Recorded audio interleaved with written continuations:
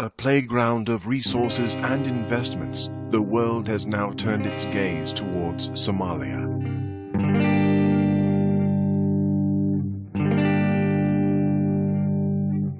After more than 2 decades of civil strife, there have been many developments and ventures in an effort to re-establish Somalia through dialogue, politics, academic institutions, as well as economic development. Somali Agriculture Technical Group, better known as SAGE, has taken a different approach by committing to the re-establishment of an agriculturally sustainable Somalia through rigorous testing and dissemination of technologies.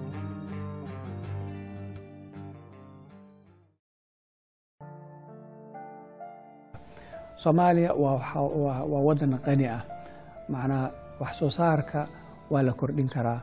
Wabiya ayaa leenahay oo macnaa biyo joogta ah laga heli kara. Ciid fiican ayaa jiro.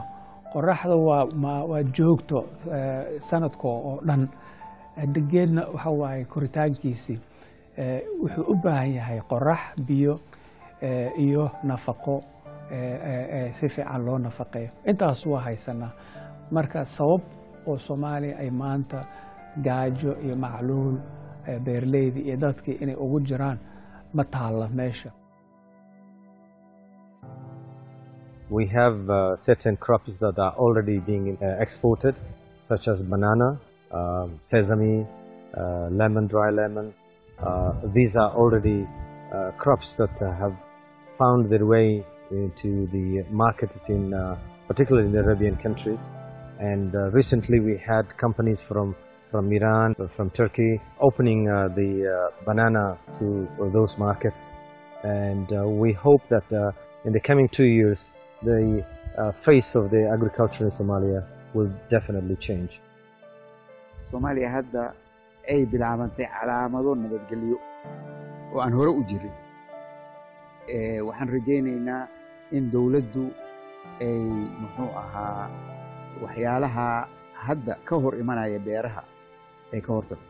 Sidaa daraadeed wasaaradda beeraha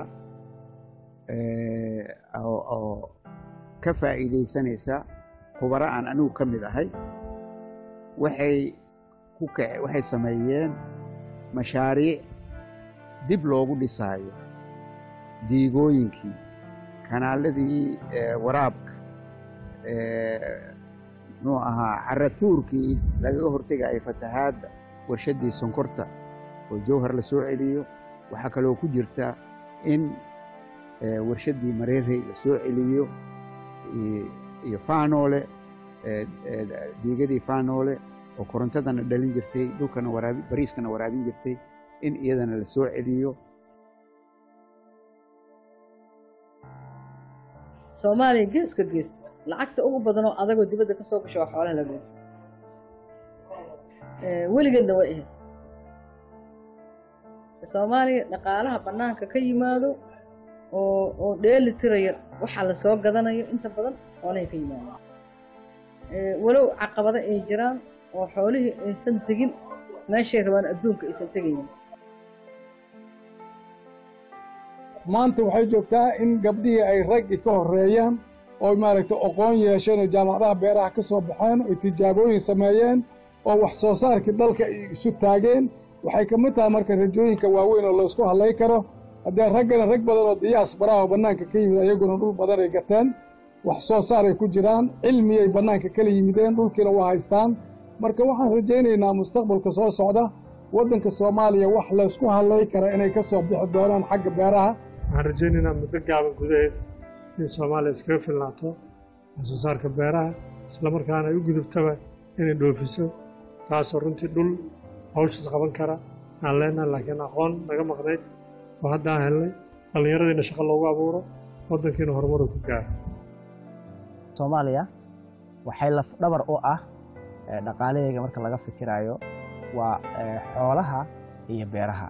Sidaa daraadeed waxaan rabnaa inaan kor u qaadno xagga wax soo saarka xoolaha iyo beeraha, annagoo rabno inaan young generation yaryar oo aan soo saarno oo improvement fara badan inay ka geystaan dhulka ka geystaan.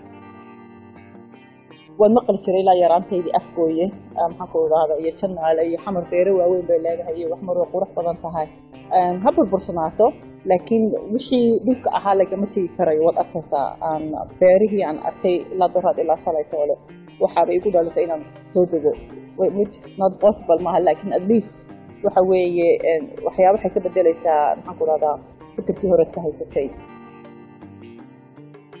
حتى ودن كايني ومعيه شح وصومالي مقنت وإمادي أنا كهرتب من بحن ربكا وأنا بلاوي وأنا فيريه مركا صومالي ذا جودها جوك تكلجت ملقروا ودن كاد اسمه سيفرح ديسا تتكبنانك جوجنا ولا جروا قف والبا موادن أو صومالينا وحلو بهنياي إنس أجادو هبت وحات كل هذا هي كل كاجا هويو وانا لما هوراني هاجر لي وحقو خبو marka beer aan leenahay xoolo aan leenahay bad aan leenahay marka beertaas hadii aad abuurtido dhigtootido dudugtid oo qurxisid oo wanaajisid adigana waa ku noolaahay dadka iyo xayawaanka waa ku noolaahay